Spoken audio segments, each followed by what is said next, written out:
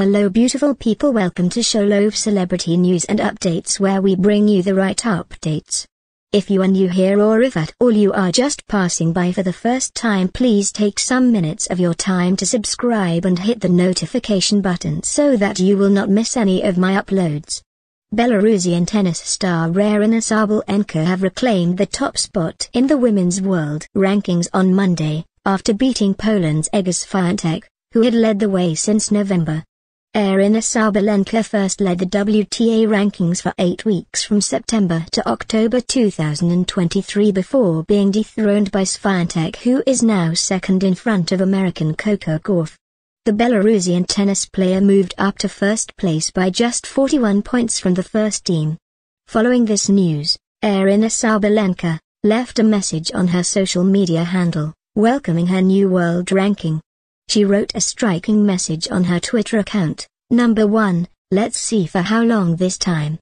The Belarusian tennis player, who won the Australian Open and the US Open this year, returned to the top of the rankings because last week she lost only 10 points, which Sabalenka did not participate in either, so she had to accept the defeat. 120 units for her part. Russian Daria Kasatkina entered the top 10 again for the first time since July 2023, since appearing at number 9 thanks to her victory in the WTA 500 tournament held in the Chinese city of Ningbo. Aryna Sabalenka decided to skip the Asian tour to focus on finding a new coach and settled for a narrow margin of 41 points, 9,706 and 9,665, so the battle for the world number 1 position will continue until the final. If there is anything Aryna Sabalenka has not done, it will not go unnoticed.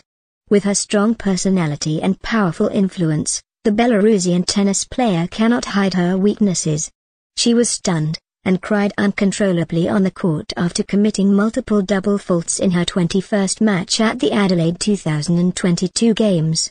Amid the war between Russia and Ukraine, she faced criticism for her association with Ukraine. Alexander Lukashenko, the president of Belarus, who has expressed support for Vladimir Putin, is also at the center of controversy over the size of the birthday cake received at the tournament in Madrid. Local player Carlos Alcaraz received a much larger prize. What's more, she's pure power on the world's bars. Aryna Sabalenka was born in 1998, the year of the tiger, according to the Chinese zodiac, a symbol of strength, protection and courage. This coincidence caught her attention, so she tattooed the animal on her arm. "I think I was 18 and my parents didn't know about this tattoo. And when they saw it the first time, my dad laughed. I don't know why, but my mum didn't talk to me for a week. And then she said, 'I hope it's the first and the last,' and I said, 'Yes, Mum, it's the first and the last,' and then I turned around and said, 'Hopefully.' But she didn't hear that. I feel like sometimes on the court I need to remember the tigers and fight until the end. Having it on my arm, I make sure I can see it all the time and be on fire," she once revealed, defiantly, with the same attitude that takes her to the top. In contrast, in the ATP rankings, Spaniard Carlos Alcaraz is second behind Italian Jannik Sinner, who have already secured the spot until the end of the year. Spaniard Roberto Bautista Agut also returned to the top 50 after winning the title on the Belgian indoor track in Antwerp.